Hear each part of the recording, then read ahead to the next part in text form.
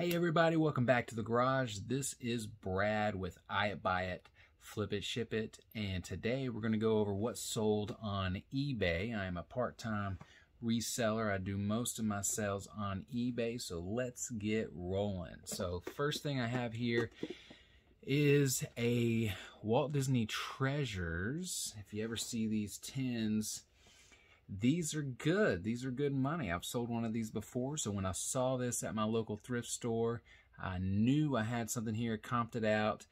The only problem I have with this one is it does have some dentations here, so it's not in the best quality, but it has everything inside.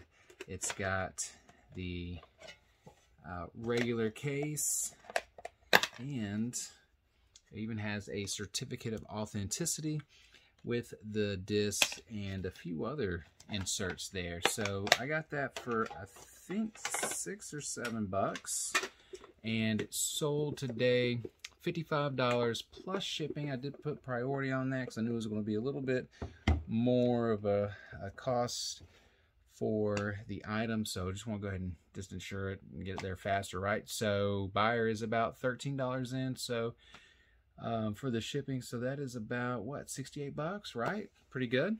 Next thing here, I got Peter Parker and Spider-Man, right? So these aren't just figures, they came with clothes. Interesting ones. We got some pants, we have a ninja suit, right? Jackets, kind of supposed to be like a leather jacket, but it has some issues there. We've got Peter Parker's camera. We have a whole Spider-Man suit with mask, and this thing is really not the easiest thing to get on, so I took pictures of it in, and then I took it off and then put it back on because it was a little bit of a pain. Anyways, I got these both for about $3, and they sold 28 plus about $10 shipping, so buyer's about $38 in on that. And next thing, I got this at a insurance liquidation shop. I see a lot of stuff from Amazon and different warehouses and stuff that they said they get. So this is Alexios and Cassandra, I guess. I don't know. It's from a game, Assassin's Creed Odyssey. I don't know the game very well. I got a couple dollars into this, and it sold for $21.99 plus shipping, about $6 shipping. So buyer's about $28 in for this. The box is a little bit damaged, so I didn't get top dollar for it. But that's typically what kind of things I get from that store. But if it sells well, it'll sell well damaged too. Next thing I got here is a lot of some Minecraft. We got the large guy here. I think that's Steve. We got some animals. We got the horse. We got a spider. And you got some little mini micro kind of figures in there too. Only have a couple of dollars into that. That's mostly pickups from the bins that I just collected for a while, and lotted it all together when I thought it was good enough. So sold that for $15 plus shipping. Buyer's about $11 in, so that's about $26 all in for the buyer for that. And let's see, the last sale I'm gonna go over here is I found a set of Owl Diaries. Never heard of this before, but I saw a bunch of books at Goodwill, and I was trying to find the best lots. A lot of the sets were incomplete, but this one I had 1 through 14 of. So, and it's made by, or it's published by Branches. So, Owl Diaries 1 through 14, and these were all mostly in great condition. I think 1 or 2 of them were just slightly used, but they all look pretty new. Got these for $1 each at Goodwill, so about $14 in, and they sold for $39.99. Free shipping. It's going to go medium mail, of course. It's going to Honolulu, so medium mail, I guess, is a little bit more. It's like $6 or $7, it said. So still a good profit for me. So turned out pretty good. And I did want to update you on the issue with the interception. That's the word, right?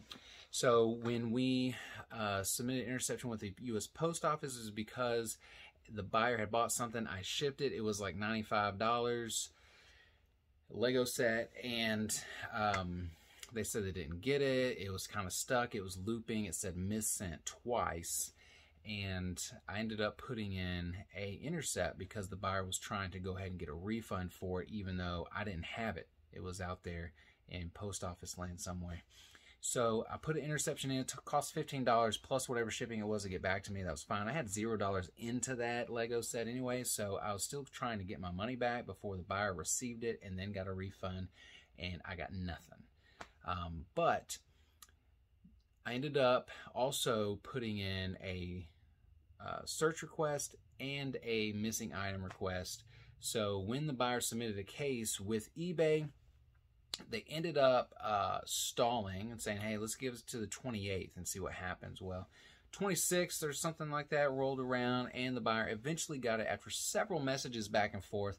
He was really not very happy, but I was trying to let him know, hey, I'm doing what I can, right? I was counting on either one, it arriving on time, or at least in a timely manner within that 28th, before the 28th, right? Or that they intercept it and get it back to me, and then I'll go ahead and refund him. So that is what happened. They ended up getting the item. They emailed me not long after receiving it and said how happy they were with it. I packaged it very well. They were really happy with the service that I gave. They just didn't like what happened with the post office, right? So everything turned out good there. I went in and researched what the intercept said, and it said the interception failed. So I'm not going to get charged anything for that. It all worked out. So the only thing I can say is maybe the interception doesn't really work because I put it in and it failed, and it was in a place where it probably didn't have to fail. They probably could have intercepted and got it back to me. So I don't know. That's the first time I've ever tried it, and that is the result. It didn't work, but thank God it got to the buyer, and I didn't lose out on any money because that was really my concern. Everybody turned out happy. So that is a happily ever after story there. So that is how it went. So if I ever try that interception again, I'll let you know how it goes. As of right now, it is a 0% success rate for me. So that's all I have for you today. Thanks for watching. Make sure you like, subscribe, and comment. And while you're out there, make sure you're buying, flipping, and shipping. You guys have a good night.